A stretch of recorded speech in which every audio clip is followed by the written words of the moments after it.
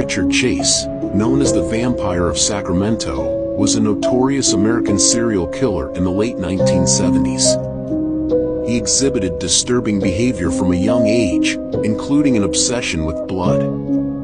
Struggling with mental illness, he believed he needed to consume blood to survive.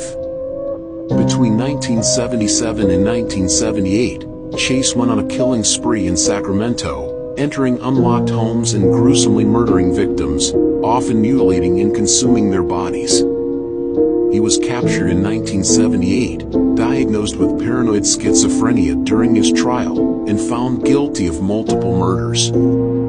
Chase was sentenced to death, but died by suicide in 1980 while in prison. His case highlights the intersection of severe mental illness and violent behavior, prompting study by psychologists and criminologists on the link between mental disorders and brutality.